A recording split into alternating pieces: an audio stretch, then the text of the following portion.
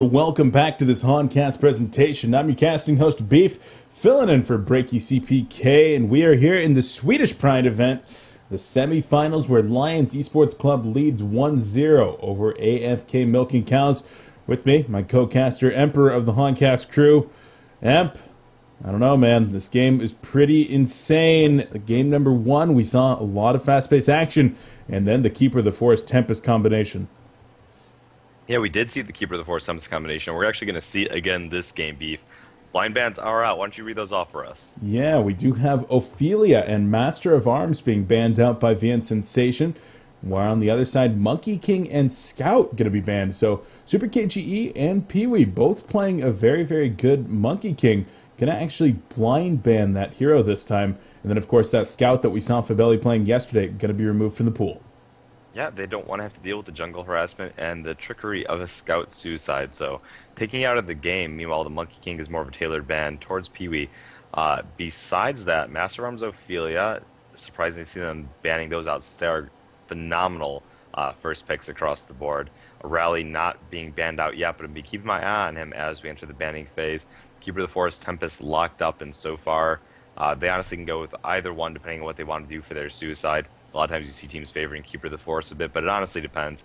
Tempest jungle, if you're picking Keeper of the Forest, you're not picking them for your jungle typically right now, because that jungle role I feel is fulfilled better by a jungle which is able to get down and dirty a lot sooner, gank that mid lane, gank the mid dual laner, make things happen, whereas a Keeper of the Forest is forced to be more passive about it. Super KGE locking up Trumbull their last lock, along with the Shadow Blade coming out from Hanskin earlier in the pool, and those are actually both heroes that Super KGE plays.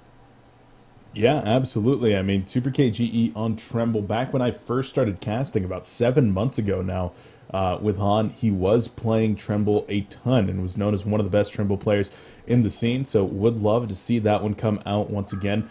But a Shadow Blade, I don't know, man. Could be going that Dawnbringer Shadow Blade that we talked about yesterday. Yeah, I mean, as I said before, I'm not actually as psyched about Dawnbringer on Shadow Blade as a lot of people, where I think it is a good pickup for him, I guess, but I don't think it's like the game-changer item for him that everyone made it out to be. It does give him a lot of what he needs. Actually, surprisingly, Grimoire Power is actually really ownage on him, too, which is something that people don't consider. But Grimoire is another phenomenal route, makes those spells that she has to them do a lot more damage, and gives him an insane farming mech. So both are potential options to consider. Still, sometimes you do need those utilities. So you need the Shrunken Head, sometimes you need to just get straight earlier tank, and you can't really afford to just go for something that's straight build up like the Dawnbringer. We'll have to actually see. We saw Lions Esports Club before the, quote-unquote buff due to the release of Life Brand 2 Shadowblade.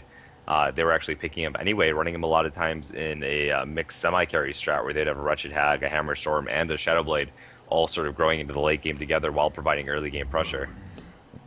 Well, we will see about that Shadowblade. Holy moly, they're blowing through these picks right away. Looking at the bans, though, and seeing how they did manage a first pick rally right here. Moon Queen and Artillery coming out for your carries, as well as Predator being banned out. Flux, Parasite, and Deadwood in there as well. So a lot of those initiators left on the board, notably the Rally and the Pebbles, which we see as picks 1 and 2 so far. Yeah, and Wretched Hag and Pebbles going together very, very well. Pebbles known for that earlier burst. Aluna is still in the pool, by the way, so keeping an eye on her to get picked up potentially as an assistance to the burst of either Rally or Pebbles. Meanwhile, the lock pool does show the fact that they're trying to grab their supports out of it, along with the jungle, so the odds of that happening probably not too great. I'm expecting Lions to probably look to grabbing something like that Engineer, which is available. Yeah, very real possibility when they do go for that lock pool.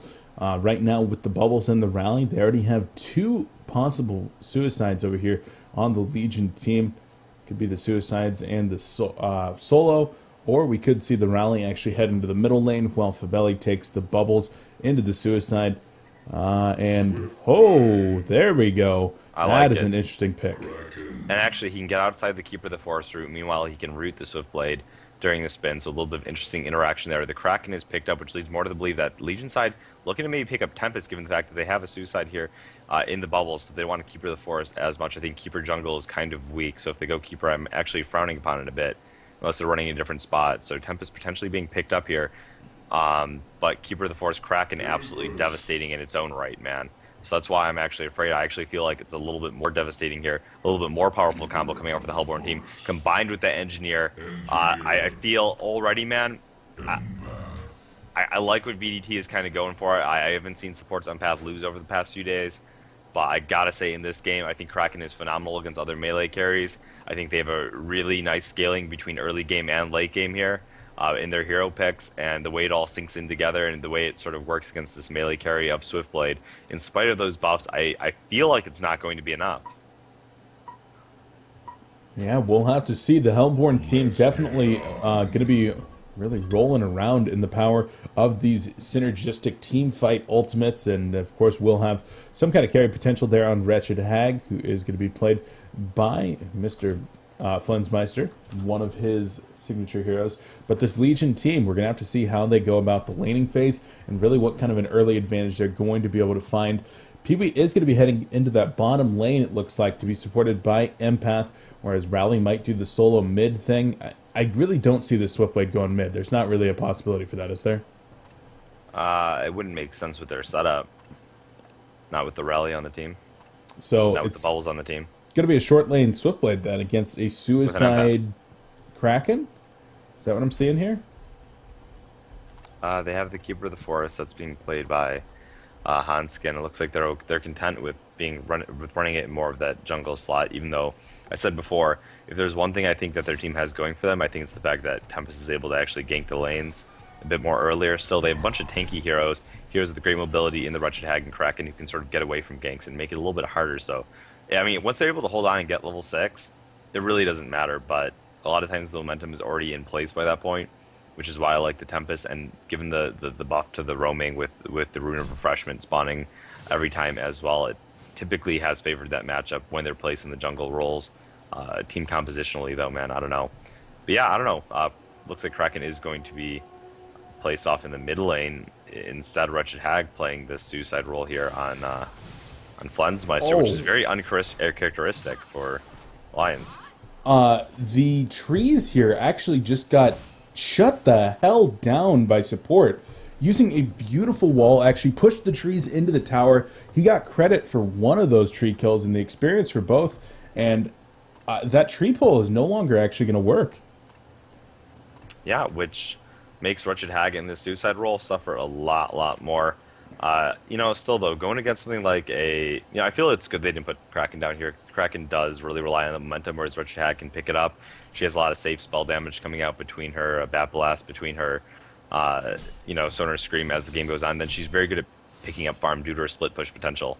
Empath, however, is phenomenal at boxing out a hero like Wretched Hag. Can't really trade harass with her. Sure, she can break Essence Link by blinking away, but it still does the job of boxing her out, not to mention the power of a wall level 1. Yeah, and already stacking. We're going to see the interaction down here as Wretched Hag does start to take some additional damage. Going to blink, and if Empath gets a good wall, Swiftblade is there with the spin, and Flensmeister could actually go down right now, and in fact he will. Pee-wee picks up the Bloodlust, and this is the power of support, man. Yeah, shout out to Empath right there for every time. I want every Empath you ever play with. It's like, oh, I couldn't wall, he wasn't in range. You're like, wall. Right there, you do have the range, man. You do have the range, you're just not casting it. It's an 800 range Illusory Veil. He placed it perfectly. He got him on the other side, and the support showing people how to play that hero, man. He is absolutely crazy, man. Like, you talk about Empath, and that's like a second or third tier support hero in most people's eyes. You have support playing it, he elevates that hero and shows you exactly what it's capable of. Yeah, no, perfect. So yeah, you gotta keep in mind the cast range is 800 on that wall, and he's perfect at finding that angle. So I mean, really, you don't expect to see a Swiftblade Empath lane actually first blooding this Wretched Hag, especially with that blink up. But yeah, perfectly placed wall, excellent placement. Swiftblade got in on there. Now he has his boots on top of it all, so it can be even harder for this Wretched Hag to soak up experience. Taking a look, CLK does have a ward. It did have a ward placed there on the side, so Wretched Hag able to see the Empath approaching a bit, but. Throughout all of this, he was able to get that stack off. It is only a double pool right now. Yes. So should only be able to deny one wave around that and just get the experience from it. But it is still something going to keep his levels up since he's not getting any from the lane. As Swiftblade pretty much gets uncontested free farm. Yeah, she wasn't able to get that triple stack off because she was actually doing a little bit of counter warding The Rune Vision now gone for the Hellborn team, and Empath going to be able to start working on some more pulls, but Wretched Hag definitely going to have trouble down there. I want to take a look at this top lane where Fabelli just picks up boots on Bubbles. He's sitting on 13 and 3 as a Bubbles, whereas Kraken is completely out of regen, sitting on 8 and 1 CS. Fabelli dominating this long lane. Yeah, Fabelli, let me take a look over there. I was still watching the pull there and how that was going. Yeah, Fabelli on that. Oh, dude, it's a Kraken. Yeah, a Kraken against his Bubbles. And he didn't Bubbles, take a shield to lane. He didn't take a shield to lane at all. You're right. Wow, okay. Yeah, picked it up later. That's a mistake when you're going something like Bubbles. And how was the regen situation on each side?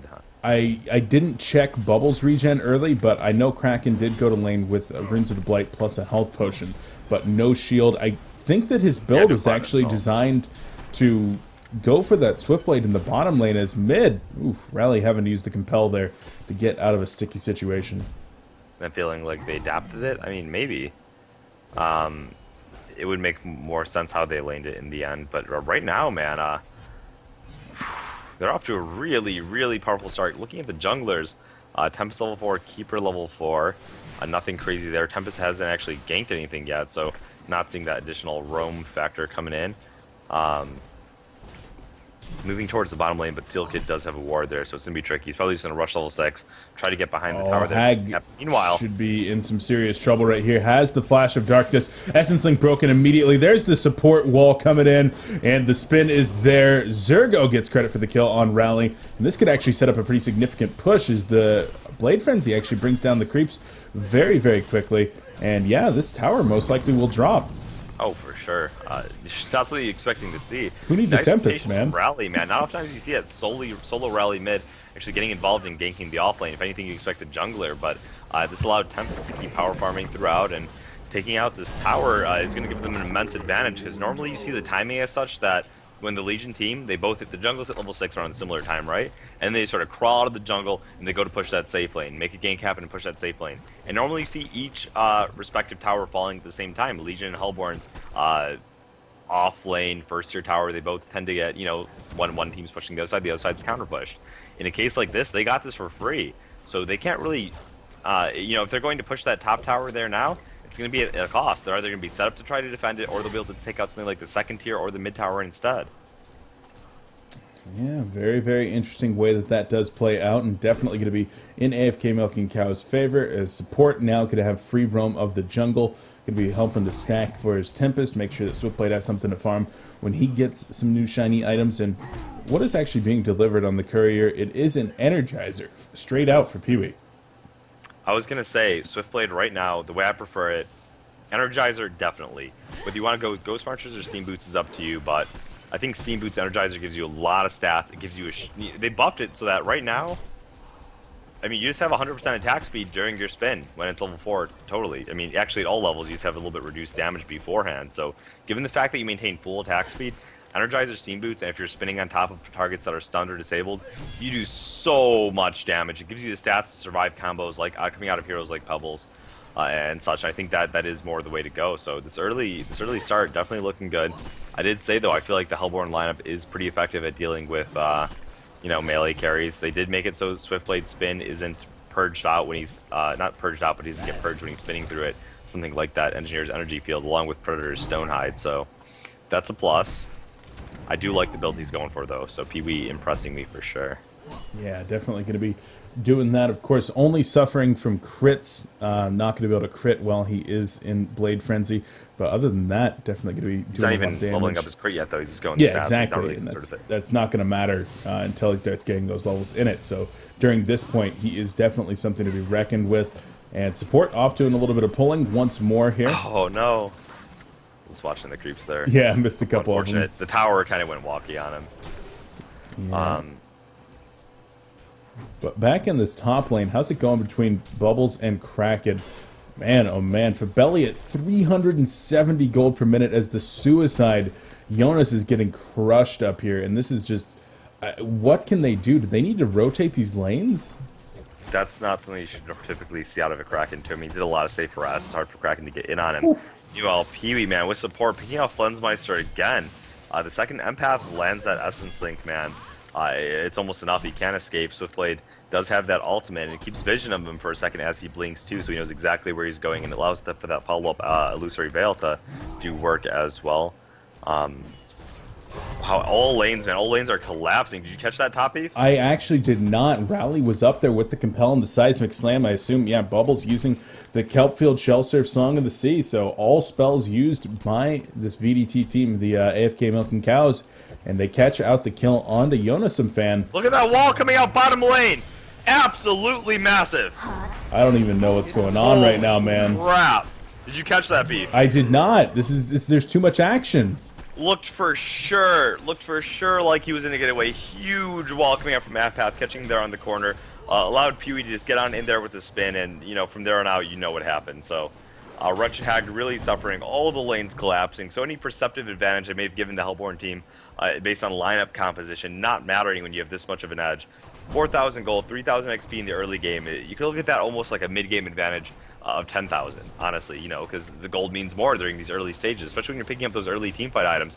Meanwhile, Steam Boots, look at it, picked up by Pewee, 483 gold per minute. And here's the other thing, when you're playing a hero like Swiftblade, sitting up there and just farming straight for the Rune Cleaver makes no sense at all. Your skill set is designed to slay. You have the skills, you have the damage output to get involved in fights early on. Why would you sit back and farm for that Rune Cleaver? And you saw when Swiftblade has been played recently in competitive play, people like Pewee now and Slicks actually before, they were going for more early fight items, like either the Ghost Marchers, the Helm of the Black Legion, the Portal Key, things like that, the Frostburn, things like this let you get involved and let your team smash. I mean, you don't need to sit back there and farm for a Rune Cleaver. That's not your job. You can farm anyway by just crushing. So if you want to get it a little bit later as a damage item and farming tool, sure, but you need to build up to be able to fight. Well, that's what Pewee is doing right now. Gonna get some potions delivered to him. He's gonna have to back up here in just a second. Doesn't have a whole lot of regen on him. I don't know what that courier was doing. It started to deliver potions. There we go. He's haunted. He got haunted, and then he had full items, so he wanted to back off. He's gonna use it here while he's a little bit further away. Getting the stack. Oh, actually, Tempest will stack another camp for me. He's gonna get the stack off first, and then eventually use them. There you go. Honestly.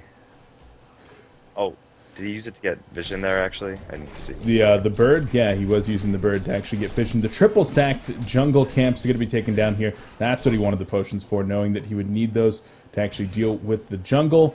And he's just going to keep on farming nearly 500 gold per minute right now. And we'll go for another Blade Friend here in just a few seconds. But the Hellborn team going to respond to this by finally taking a first-tier tower 10 minutes in. Bubbles is coming in, gets the deny. Man, and Shell Surf. Ooh, do they have any vision? They do not have any rev wards. But there's actually, they're just going to go for it right now. And Keeper of Force will go down. Was he not invis? Seemed like he was just hiding in the trees there, Beef. Well, a very, very nice Shell Surf coming out from Bubbles. Gets the vision, the Compel, Seismic Slam, and the auto attack to finish off Keeper of the Forest. Man, the Lions Esports Club, I mean, I said to you in between the games, if Lions plays like they did in this game, referring to game one, they will not drop a map. And unfortunately, VDT is not allowing them to play that way. They're not allowing them to get to this team ganking support level as Bubbles TPs into an energy field. Nice take cover on the keg. Huge drops the kelp field, and Engineer goes down. Root onto two players right here. There's the chuck backward. Pebble's not going to be using the Slagmites just yet. Compel onto Empath. She's going to be getting out of there. The Essence Link is there. Dodges the Tsunami Charge. Gets the wall, and she gets out of there. Are you kidding me, support? Pebbles is coming in. Has the portal key in 1 second. Empath's going to be trying to dodge. Auto attack. Compel is there. Shell Surf goes out. No support coming in. Oh, no pun intended either there. But the Legion team gets out of there, losing the tower. One player. The Hellborn team having to group up as four, though. Yeah, now, okay, so Pebbles has that portal key, as we saw before. He's like sort of the one hope they have going on for the Hellborn team right now, man. 400 gold per minute. So far, nothing else seems to be clicking. Nothing else at all. Did he actually finish the Helm of the Black Legion here on Kraken? Pebbles could be in a lot of trouble right now. Compel and a hasted rally. Zergo gets the Seismic Slam, and Pebbles will go down. Super KGE looked like he just right-clicked that rune and then kind of didn't look at the screen. Could have gone for stalagmites there, and unfortunately pays for it by losing that haste rune and dies. Yeah, but, I mean, right now, AFK Milking Cloud is absolutely playing flawlessly between their farming pattern, sure everything is stacked. You saw right there they had all the triple stacks ready for Swiftblade at the right timing. They had the flying Tory there to assist with the stacking. They had the potions coming out. The ganks, the fights they've been setting up, everything is just so tight coming out from them, and that's coming off of a pretty devastating loss in that game one, setting the momentum against them, and Lions honestly making the game appear easy. And now otherwise, I mean, it's just a complete opposite results here in game two. I don't know who to really credit as the MVP here for this side. They're all just playing so phenomenally. Yeah, they absolutely are. And I mean, Emperor, this is a team that we've seen for a while. The combination of VN Sensation and Pee-wee, at least, going back as far as FYKU, then FYKU 2.0, then VDT, along with their good buddies, somebody like the Pinky Curdy, who's not present here, but with the recent addition of Fabelli from the former Team Excellent, and then of course Zergo coming from another dimension, support coming from a pub superstar. This team is actually looking phenomenal. I've seen them scrimming a lot over the last 2 weeks, and they are looking very strong. This is definitely a team that has the potential to be a new top 5. Yeah, definite contenders here, as we see there in the semifinals, and about to potentially take a game off of Lions here in game 2 of this series. Definitely contenders for that DreamHack spot. Who would have actually considered that going into this event as well, to say, hey, you know, AFK milking cows, they might do this, they might take it. We're finally getting to see them at a DreamHack event. Rather, you know, Pee-wee and his buddy there, VN Sensation. So, man, oh man. Well, we will see the continuation of this game in just a moment, as going into a very short pause. But the plus sides here from Lions, we saw that portal key coming out from Pebbles. Unfortunately, still level 8, and did just take that death. Helm of the Black Legion and boots finished up on Jonasum fan, so he's not going to go down so quickly to that bubbles here in the future. But man, oh man, I don't know what can Lions do at this point. they have to try to make that massive team fight happen. They do have the Kraken, Keeper, Wretched Hag combination. On top of the Bubbles, they're trying to do to burst them down. You have heroes like Tempest, Empath, Bubbles that are fairly squishy overall. Even Swiftblade too, but he's actually tanking up right here. He has an Abyssal Skull coming out. He has that Magic Community, which makes it a little bit tougher.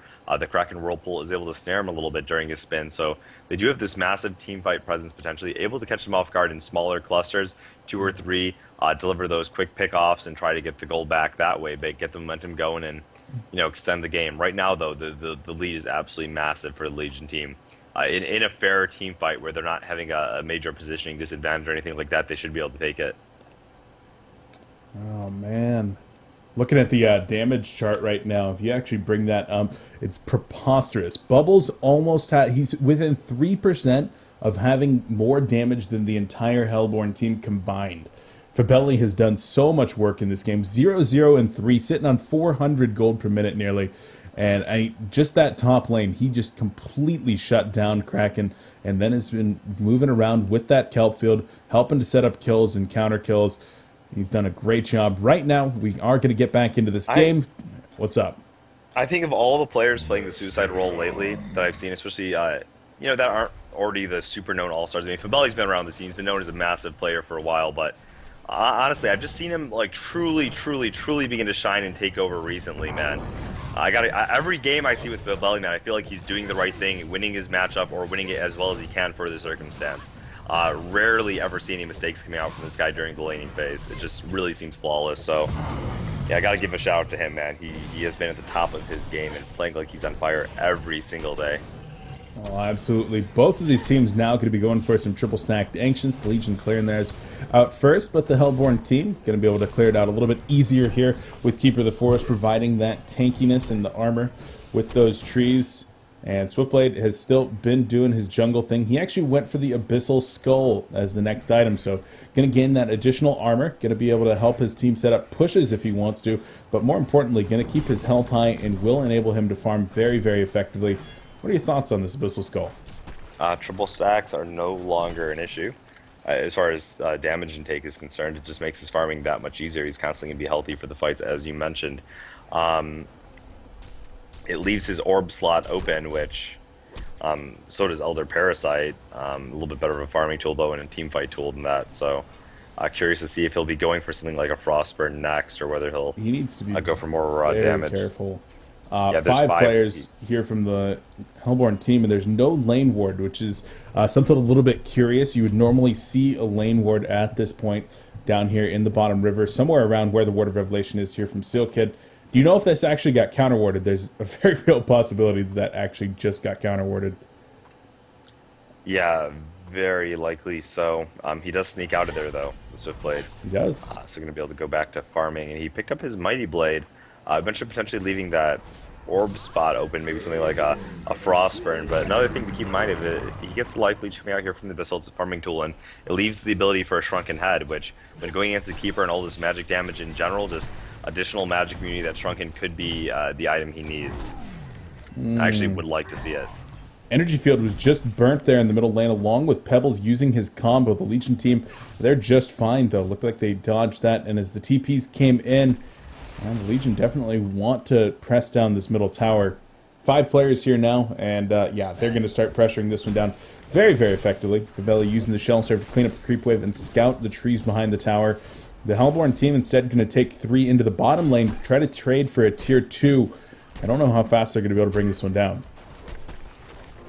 Yeah, I mean, they're taking it down. They have plenty of time to respond if they want to. They have ports up on pretty much on everybody. They literally do have ports up on everybody. So going to port down here and yeah, push them back. So really, they're not getting anything out of it. Now they're just sort of being countered. God, are you kidding me with this wall right now? Shell Surf Song the Sea, Seismic Slip.